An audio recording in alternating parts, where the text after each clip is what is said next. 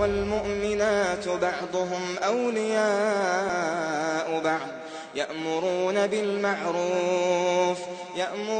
بالمعروف وينهون عن المنكر ويقيمون الصلاة ويؤتون الزكاة ويطيعون الله ورسوله ওয়ালাইকুম আসসালাম ওয়া রাহমাতুল্লাহি ওয়া বারাকাতুহু। আব্দুল্লাহ ভাই ইরাক থেকে জানতে চেয়েছেন, কন্টাকে বিবাহ করা যাবে কি? আলহামদুলিল্লাহ ওয়াসসালাতু ওয়াসসালামু আলা রাসূলিল্লাহ, আম্মা বাদ। জি ভাই, প্রবাসে যখন থাকেন তখন হয়তো এমন চিন্তা ভাবনা আসতেও পারে যে প্রবাসে যখন থাকি একা একাই এখানে দিন কাটাচ্ছে, কন্টাকে এক বছরের জন্য বিবাহ করে নেই, এরপরে যখন চলে যাব তখন তারে ছেড়ে দিয়ে চলে গেলাম বা টাকা ঢুকে দিয়ে গেলাম। এই যে সিস্টেম, এটা ইসলামে হারাম।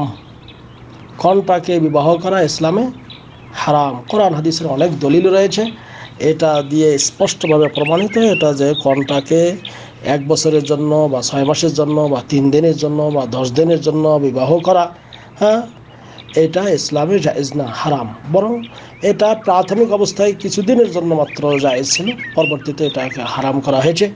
আল্লাহ রাব্বুল আলামিন কোরআনুল কারীমে স্পষ্টভাবে এগুলোকে নিষেধ করেছেন। বিভিন্ন আয়াত দিয়ে তার দলিল প্রমাণ পাওয়া যায়। আল্লাহ রাব্বুল আলামিন তিনি কোরআনুল কারীমে যেমন সূরা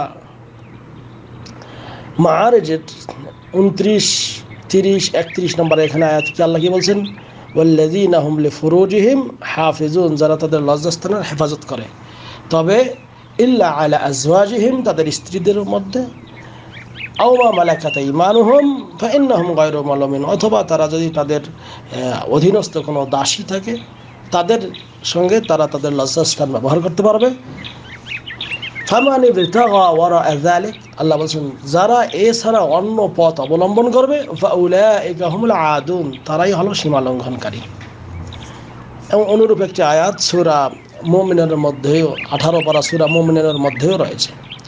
এবং এরকম করে সূরা নূরের 33 নম্বর আয়াতেও এরকম কথা, আবার সূরা নিসার 25 নম্বর আয়াতের এই বিভিন্ন দলিল আদিল্লা থেকে যেটা প্রমাণিত সেটা হলো যে নিকাহ, বিবাহ অর্থাৎ বিবাহ ছাড়া অন্য পথে নারীদের কাছ থেকে যৌন সম্ভোগ করা, তাদের সঙ্গে যৌন মিলন করা ইত্যাদি, এটা ইসলামে হারাম করা হয়েছে। কাজেই আপনার আমার এই বিবাহ, এই কন্ট্রাক্ট বিবাহ করা ইসলামে হারাম। অনুরূপভাবে হাদিস দ্বারা প্রমাণিত, বিভিন্ন হাদিসে বর্ণিত রয়েছে যে আল্লাহ নবী সাল্লাল্লাহু আলাইহি ওয়াসাল্লাম নাহা রাসূলুল্লাহ সাল্লাল্লাহু আলাইহি ওয়াসাল্লাম আন মুতআতিন নিসা ইয়াওমা খায়বার ওয়া আন আকলি লুহুমিল হুমুরিল ইনসিয়া। যে সহিহ বুখারী এবং মুসলিমে হাদিস বর্ণিত রয়েছে যে নবী করিম সাল্লাল্লাহু আলাইহি ওয়াসাল্লাম খায়বারের যুদ্ধের দিন তিনি কন্ট্রাক্ট বিবাহ করা, এটাকে হারাম করেছেন, এবং গাধার গোশত খাওয়া এটাকে কি করেছেন? হারাম করেছেন। অনুরূপভাবে আরও একটি হাদিসে সহিহ মুসলিমে রয়েছে যে ফাতহ মক্কার দিন এটার কয়েক সময়ের জন্য জায়েজ ছিল, এবং এটা 3 দিনের মতো জায়েজ ছিল। পরবর্তীতে নবী করিম সাল্লাল্লাহু আলাইহি ওয়াসাল্লাম এটা কি করে গেছেন? আন মুতআতিন নিসা, নবী করিম সাল্লাল্লাহু আলাইহি ওয়াসাল্লাম নাহা, নিষেধ করেছেন এই মুতআ করা থেকে, স্ত্রীদের কন্ট্রাক্ট যে এরকম করা, ইসলামে এটা নিষেধ করেছেন। এমনকি আল্লাহ নবী সাল্লাল্লাহু আলাইহি ওয়াসাল্লাম আরও বলেছেন যে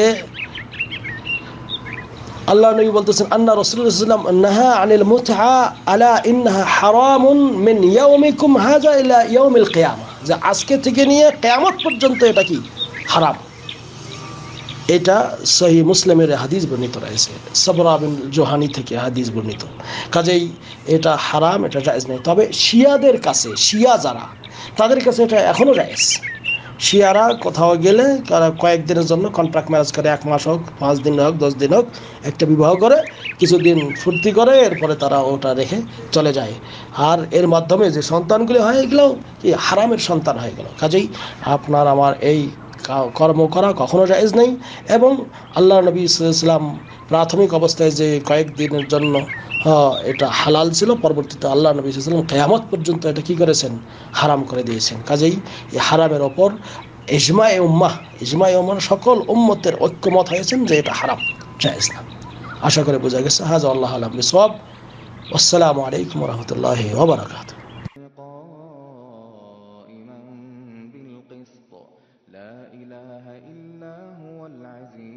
حكيم إن الدين عند الله الإسلام وما اختلف الذين أوتوا الكتاب إلا من بعد ما جاءهم